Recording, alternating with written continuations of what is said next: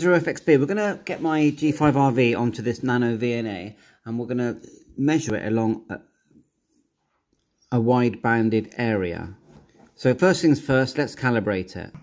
So let's get it into calibrate mode. So we'll tap the screen, hit calibrate, we'll reset everything, reset button there, and we'll hit calibrate. And we'll get the open on there. So let's find the little open connector, which looks like this. It has like an O in the middle. There's no point in the middle, so put that on. Tap open. And you see a blue line go across the top. So it's done that. Take it off.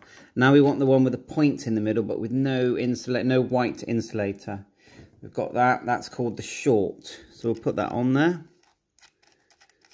Like so. And then we'll tap short. You get a little tick each time.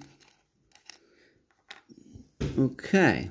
So now we're going to do the load. And the load looks like this. See if you can see it in the light there. It's got a white insulator and a point as well. Put that on there. That's your load. There you go. That's the load. We don't really need to do the next ones really, so we're just gonna tap the next, ignore the through, and we'll go done. And we'll right, we should have saved that. Let's do it again and save it a minute. Okay, that time we saved it on 0.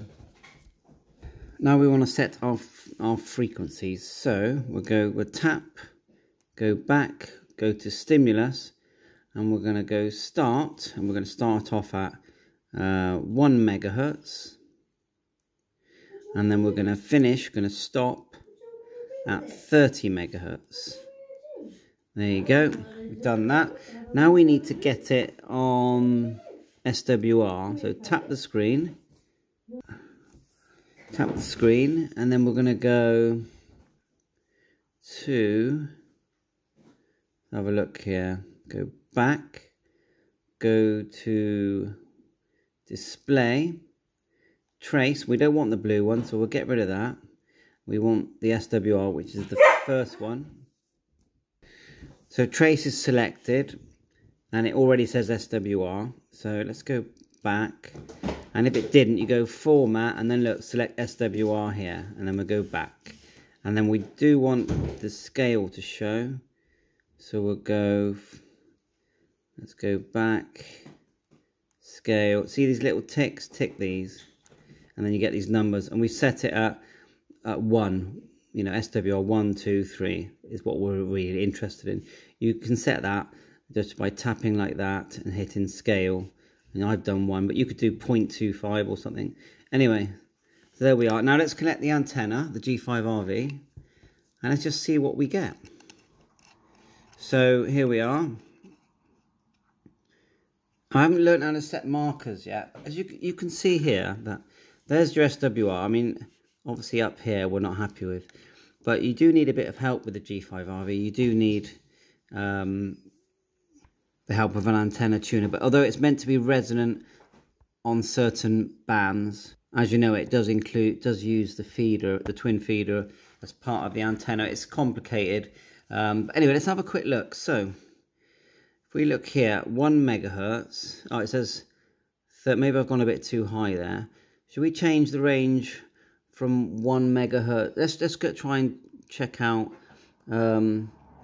yeah, 3 megs and 7 megs and 14. So let's go 1 to 15 megahertz. So we'll reset that. So we'll go start, like so. So like that, go back. We're going to go back. We're looking for stimulus, start, and we're going to go, say, 3 megahertz. And we're going to go, click that again, stop at, say 15 megahertz, yeah, for now. Then you'll get more of an idea of where we are in the scale. What would be nice to read what we're seeing here. So, wouldn't it? We can't really tell. Where are we there? When we're here, what megahertz are we?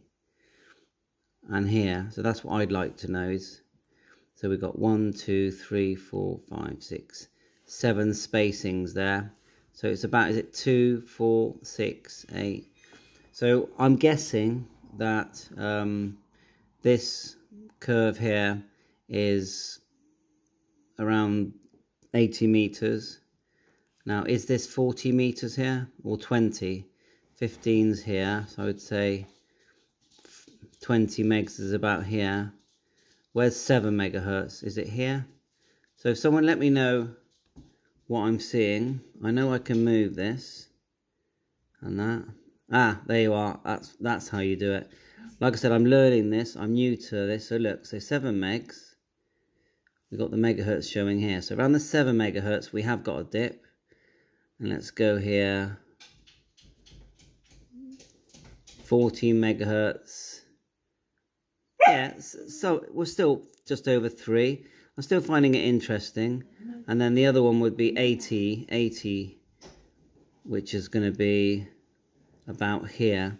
So we're sort of 0.3. So our SWR is higher than we'd like, but within the realms of my antenna tuner being able to do it. So that's, I've learned something new there where I could move that. And apparently I can move the wheel as well. There's a wheel up here. So, you know, send me messages, help me out on this. But I'm still finding it interesting. That's some data on my G5RV. Thanks very much. Please like and subscribe to my channel. I definitely recommend getting one of these analyzers.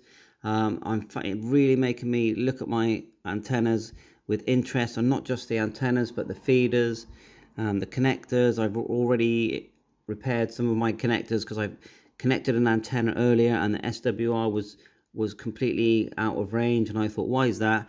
Check the antenna connector, and it had actually come away from the center solder on the PL259. So I think it's an invaluable tool to have, and this one was £38.99 delivered. So 7.3, thanks for watching, all the best.